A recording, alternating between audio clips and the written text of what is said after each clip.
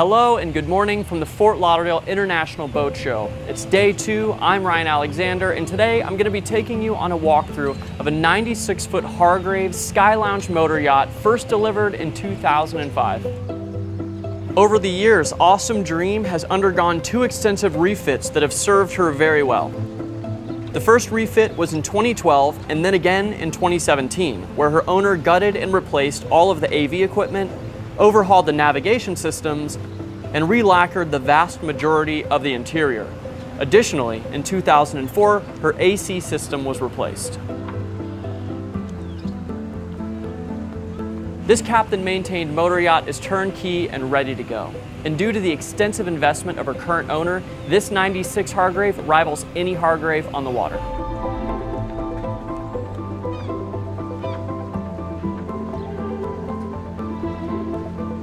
OSSUM DREAM is listed centrally with Bosshardt, one of my favorite people in the world. His character has been proven time and again to serve anyone that he works with.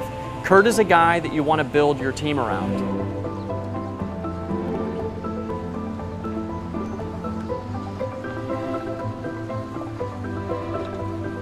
Let's jump into it and kick things off here on the swim platform.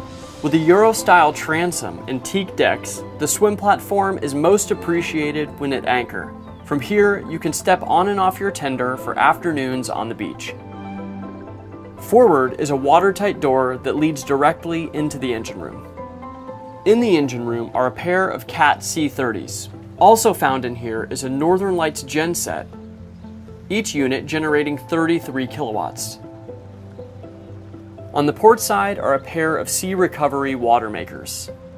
Each of her Cat engines generates 1,550 horsepower, giving her a cruise speed of 12 knots and a top speed of 20. At 12 knots, with generators running, she burns only 45 gallons of fuel per hour. Our next stop is the aft deck. With a built-in settee, high-gloss table, and seating for 8, this alfresco dining area has been a guest favorite since the day she was commissioned. On the starboard side is a ladder that leads up to the flybridge. This brings us to the salon. From here on out, you'll start to see what's possible when an owner spares no expense and a captain runs a proverbially tight ship. With bone-white carpet and custom seating, this salon might be better described as a lounge. The cherry millwork found throughout gives a classic touch to a contemporary interior. On the port side is a wet bar with everything you need to entertain your guests. Forward of this is the salon seating. To starboard is a 52-inch flat screen. Forward and to port is the yacht's formal dining with cantilupe lighting that changes colors. Across from here is the dayhead. Now we're going to head downstairs and make our way into the master stateroom. This owner's suite is stunning. A lot of crisp lines and a lot of light.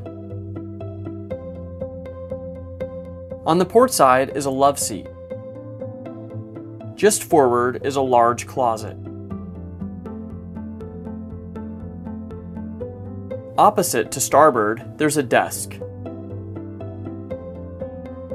The master also has a generous his and hers ensuite. Between the 2 vanities is a glass shower, as well as a tub.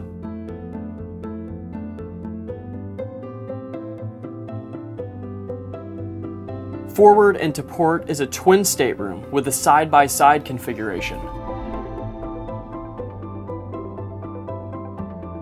This stateroom, like all of the guest accommodations, has an ensuite. On the opposite side of the companionway is a queen stateroom.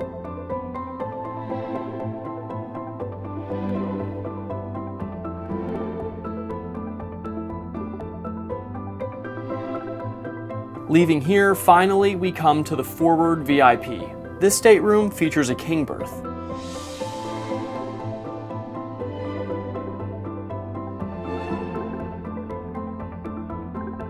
Wrapping up down here and heading back up to the main deck, let's continue into the galley. Hargrave's signature country kitchen has such a timeless feel.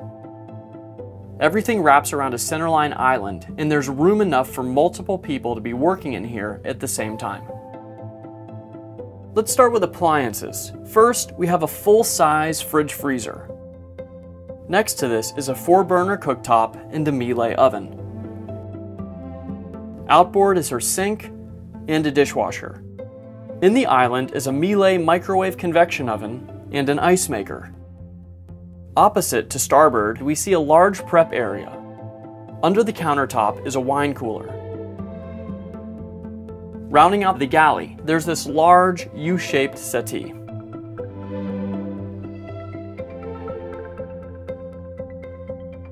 From here, follow me down into the crew space. First, we arrive at a lounge area and a set of washer dryers.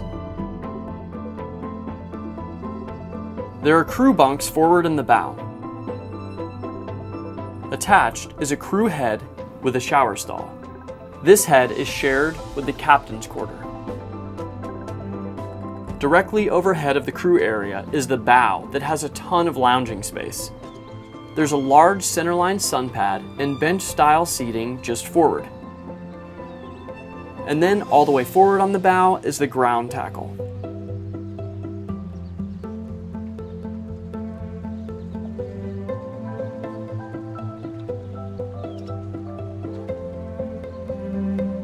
Now we're going to head up to the Sky Lounge, accessing it from the salon. I love this area because it has such a timeless, classic yacht feel. On the port side is a wrapping settee and a coffee table. When you face the starboard side, you have a clear view of her high-low TV. Forward of the TV is the captain's desk, which is where the living half of the Sky Lounge transforms into the helm. With a pair of stid seats facing the helm, the captain has great visibility. There are 3 glass monitors across the top, the center screen being loaded with Noble Tech navigation software.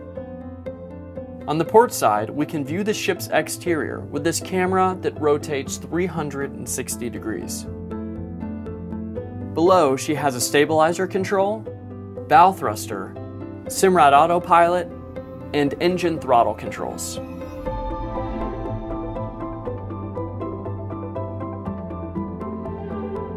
Our last stop on board is the bridge deck aft, which is the coolest space on this yacht. All of the way aft is a davit with open space just in front of it, currently arranged with lounge chairs. Forward on the port side, we have a grill. And then just beyond that is the jacuzzi.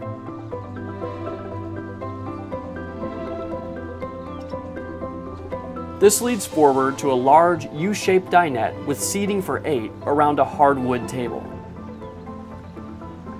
Facing the starboard side, we see her wet bar. It's got a sink, ice maker, and 4 bar stools.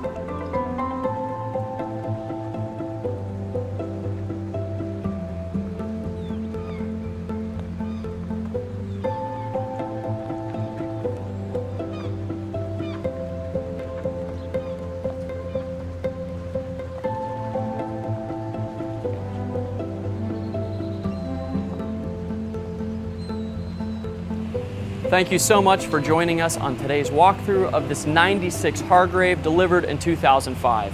If you want a spec sheet or you have any questions about the boat, feel free to reach out to Kurt Bosshardt at any time.